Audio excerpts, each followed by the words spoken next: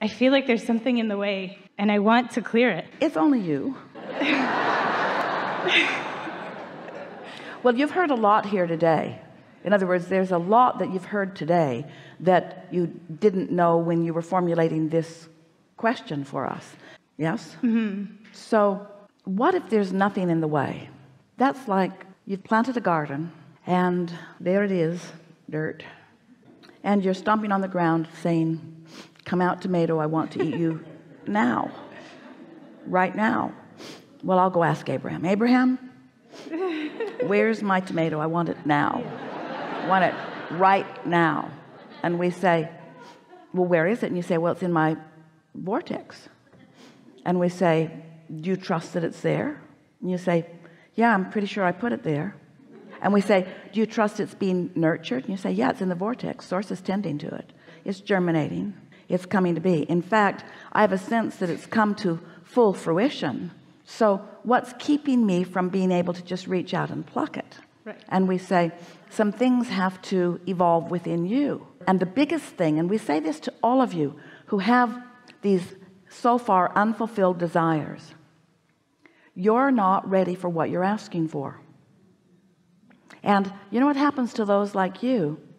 You've become more deliberate about what you're asking for, and you're not willing to settle for less, and we don't want you to. You don't want to settle for less. You don't want to dig it up when it's only this big and hard and green. You want it to be ready for you, and you want to be ready for it. So why not say, when I'm ready for you and you're ready for me, we will rendezvous and we will both know. Doesn't that feel good? Yeah. Rather than saying, where are you? I can't find you. What's wrong with me? What's wrong with you? What's wrong with the universe? What's wrong with law of attraction? What's wrong with match.com? What's wrong? What's wrong? What's wrong? What's wrong?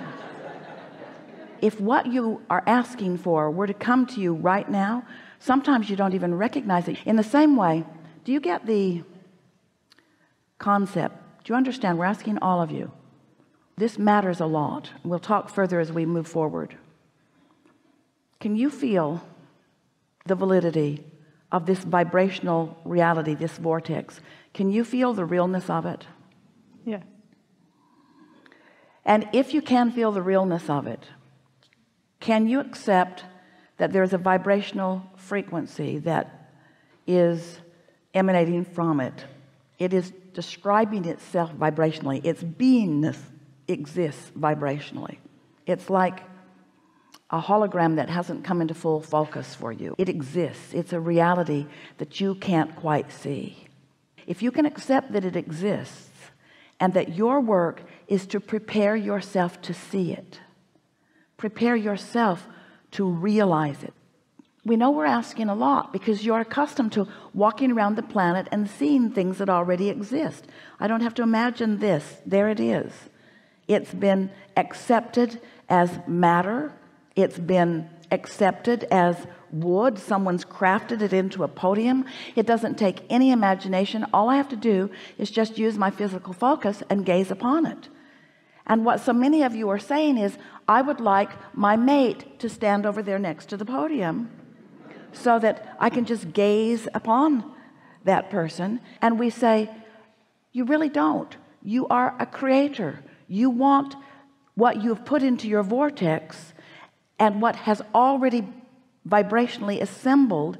You want to be in a place where you can realize it, where you can translate it. So you want to turn those thoughts to things. Well, how do vibrations turn to thoughts, and how do thoughts turn to things? You receive impulses, an impulse to go somewhere, an impulse to be someplace, an impulse to wait here rather than to move on, an impulse to go with this friend even though it wasn't on your list of things to do earlier. You find yourself following through with impulses because the impulses become more believable. They become stronger. They become surer. They become so sure and so strong that to not follow them feels off. That's what brought me here, actually. If you could hear this and believe it, and in order to believe something that you're hearing, you just have to practice saying it until it feels natural to you. If you could believe that your inner being knows where everything that you want is, knows what it is, knows where it is, and knows the path of least resistance, which means knows all the workarounds of your quirky belief system in order to get you to it. So much so that your inner being might lead you to buy file folders at Staples because there's someone there who knows someone else who knows someone else who knows someone else.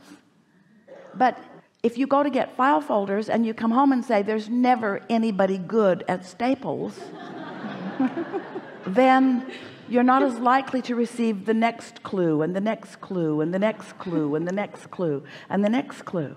And so it's like our friend started with us here this morning, this habit of saying not here, not here, well it's not here, well it's not here, well it's not here, it's not here, it's not here, it's not here, it isn't here, it isn't here, it's not here, it's not here, it's not here, it's not here, it's not here, it's not here, it's not here, it's not here, what's not here? My lover's not here, not here, not here, it's not here, it's not here, it's not here, it's not here, it's not here, I really want it, it's not here, I want that so much, it's not here. Oh look, they're in love. Oh, God, they're in love.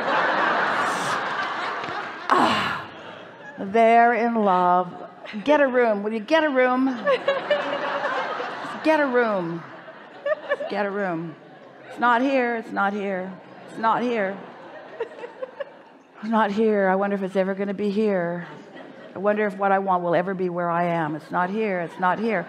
Meanwhile, your inner being is saying come over here, come over here. So you go over there and you say it's not here. Then your inner being says come over here, and you go over there and you say it's not here. And so you got to just chill out. You got to accept that your inner being knows where what you want is. So just start following impulses and stop noticing what isn't happening. Distract yourself from what isn't happening, and what you want to happen will happen. You are the only one who throws resistance on your trail. Yeah. So get more general. Rather than saying it's not here, say not here yet. That's more general. I don't know where, somewhere, not here but somewhere. Can you feel how that somewhere? Yeah, I actually envision that it can come from any place. Like at any point or any time it could come from any place. So that part I think I have clear. I think for me there's an intertwine with the health and not being strong enough or something like that. I don't know. You can use any excuse you want to throw more resistance on your trail, but it never helps. When you start making stuff up to explain why you're not getting what you want, the reason you're not getting what you want is because you keep making up stuff to explain why you're not getting what you want. There's no reality other than the reality that you make up. So start telling a different story. That's irrelevant. That's irrelevant. Well, that doesn't have anything to do with it. Well, that doesn't have anything to do with it. Don't you find yourself, now that you're beginning to understand law of attraction, and now you're beginning to understand how this works, don't you sometimes find yourself in conversation with people that really don't get it, and you're listening to them and you're thinking, you don't even get what you're doing to yourself. You just want to say, well, that's not relevant. Well, that's not relevant. And that's not relevant. Don't say it out loud because they think it's relevant. Don't say it out loud to them, but that's not relevant. That's not relevant. You're just making stuff up to get in your own way. You're just making stuff up to get in your own way. We're saying that to all of you. You're just making stuff up to get in your own way for no good reason, except that you feel like you need to explain why what you want isn't here. And we say, that's not a good reason to explain. It's not here because I'm not letting it come in. What kind of a reason is that? And every time you explain why something's not here, that's exactly what you're saying. It's not here because I'm not yet letting it come in, because I'm so busy talking about why it's not here that I can't let the airways cool off enough to let it creep in. In other words, if you would just be silent just for a little while, just stop talking about things not going the way you don't want them to go, or going the way you don't want them to go, or not going the way you want them to go. Just stop talking about it for just a little while, and in that absence of conversation, more things can be orchestrated on your behalf. So take lots of naps, sleep really a lot. When you go to bed at night, say to yourself, while I slumber, my point of attraction is going to subside, and when you get up the next morning, try not to think about what you want. Maybe our friend that began here, he said, I just came from a philosophy, and what they were teaching us is don't want anything. And every part of us wanted to scream, that can't possibly work, because your desire will never go away. You will never stop wanting. but you could stop beating the drum of the absence of what you want. And in the moment that you stop beating the drum about the absence of what you want will show up and show up and show up and show up and show up and show up and show up and show up and show up. You should see the list of things that you want that are already completely culminated in your vortex, and you should see the length that source energy goes to line you up with clues about it. And if you would trust that just a little bit, tomorrow you'll say, found him.